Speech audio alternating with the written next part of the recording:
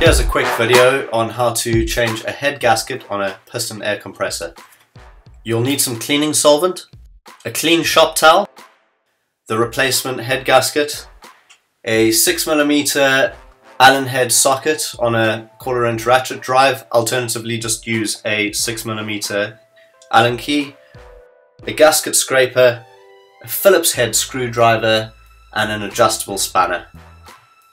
We'll start the process by removing the air filter using the 6mm hex head ratchet drive. There are 2 bolts holding on the air filter.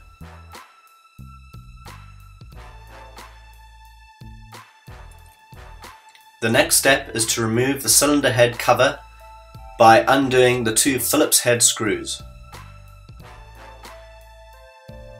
With your adjustable spanner, undo the top nut on the main charge pipe.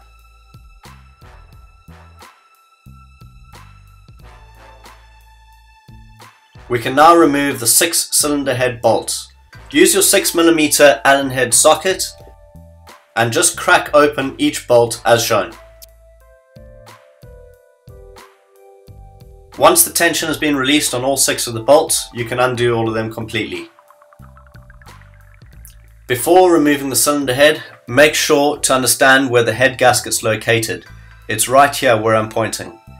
You need to separate the head from the valve plates shown here without disturbing the bottom gasket and the 2 steel valve plates. So make sure to separate in this location.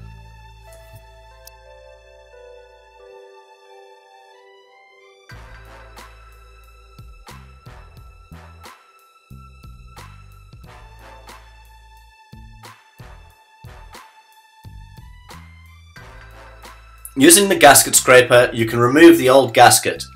Make sure not to damage the soft aluminium surfaces of the cylinder head. Any remaining bits of head gasket need to be scraped away with the gasket scraper or equivalent blade. Make sure not to damage the surfaces.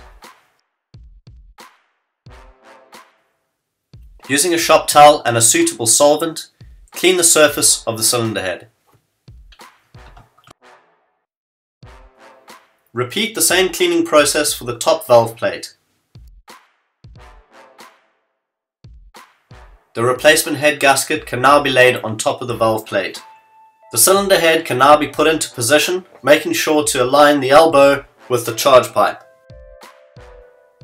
Take your time at this point and make sure all the holes are aligned properly with the cylinder head and the gasket. If you find the charge pipe is preventing the cylinder head from sitting flat, you can undo the bottom of the charge pipe where it meets the tank. Reinstall the 6 cylinder head bolts.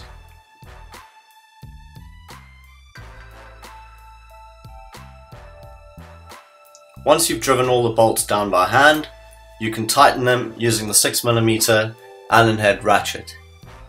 Start in the center and work your way towards the outside, as shown. The bolts should be tight, but not over tightened. If using a torque wrench, you can torque them to 26 Nm. The cylinder head bolts need to be rechecked for tightness after the compressor has been run for at least an hour. The air filter can now be refitted and the top charge pipe nut needs to be retightened. If you want to maintain cooler head temperatures, you can leave the plastic cover off.